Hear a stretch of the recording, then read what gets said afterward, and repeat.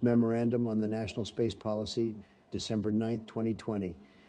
A robust, innovative, and competitive commercial space sector is the source of continued progress and sustained United States leadership in space.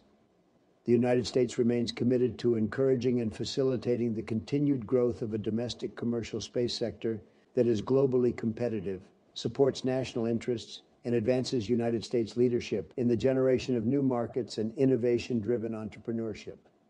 As established in international law, outer space, including the moon and other celestial bodies, is not subject to national appropriation by claim of sovereignty, by means of use or occupation, or by any other means.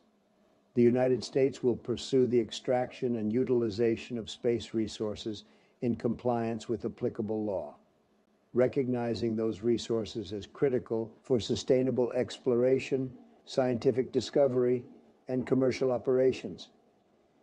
The United States will continue to use space for national security activities, including for the exercise of the inherent right of self-defense.